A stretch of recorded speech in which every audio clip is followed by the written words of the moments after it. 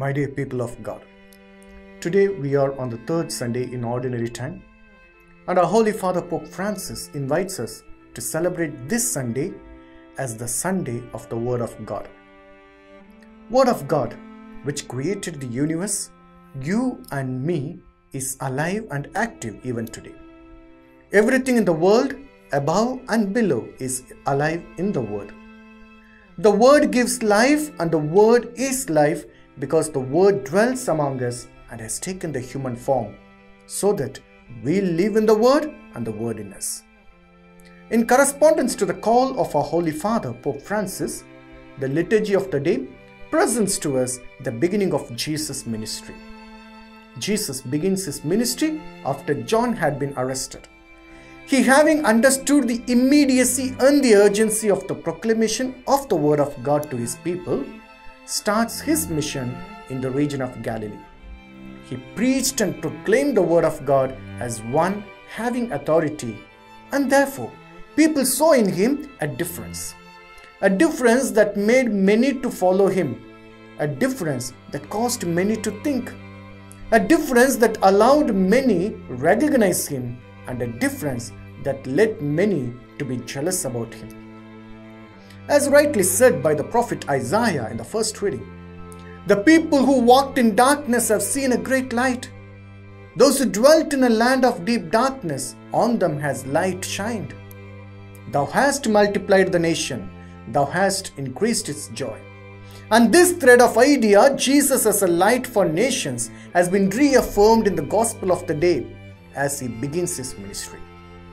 Jesus, through his ministry, strived to bring the people out of darkness, of sin and shame, so that they can walk in the light of life as children of God.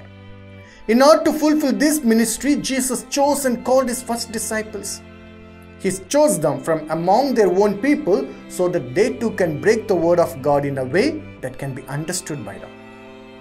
He gave them authority to preach and to cure. As in the words of St. Paul in his letter to 1 Corinthians, "For Christ did not send me to baptize, but to preach the gospel, and not with eloquent wisdom, lest the cross of Christ be emptied of its power." Paul, having understood the urgency and the need to preach the gospel, carries the word of God even to Gentiles with the authority to preach and cure with the power of cross. Beginning from day one of the birth of the church, Jesus keeps calling each of us to proclaim the word of God.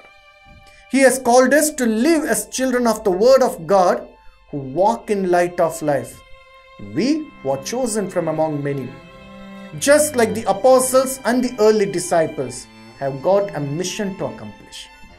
In the pursuit of responding to the call and accomplishing the mission that has been entrusted, our attention gets distorted to the momentariness of the world. In a family, a parent clearly knows what the child is in need of and act according to the immediacy of the situation.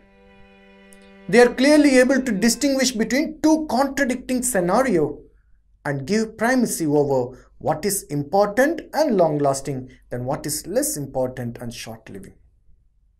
The mission of Jesus and the call of us disciples today on this Sunday teach us that we need to understand the immediacy and the urgency of preaching the good news of repentance, reconciliation, reparation, and healing to all in our family, as we are not just baptized to listen to the teaching, but to preach the gospel.